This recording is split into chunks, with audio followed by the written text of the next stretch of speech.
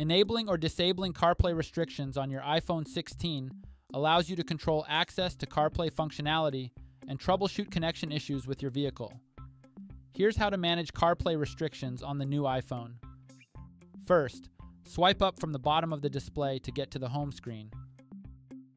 From your home screen, tap on the Settings icon.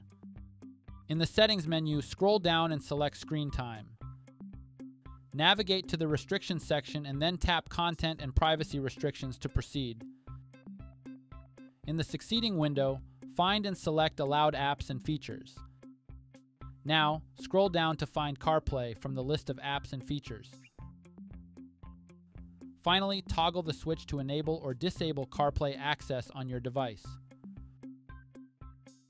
When enabled, your iPhone 16 can connect to CarPlay-compatible vehicles. If disabled, CarPlay functionality will be restricted, and you won't be able to use CarPlay features in your car.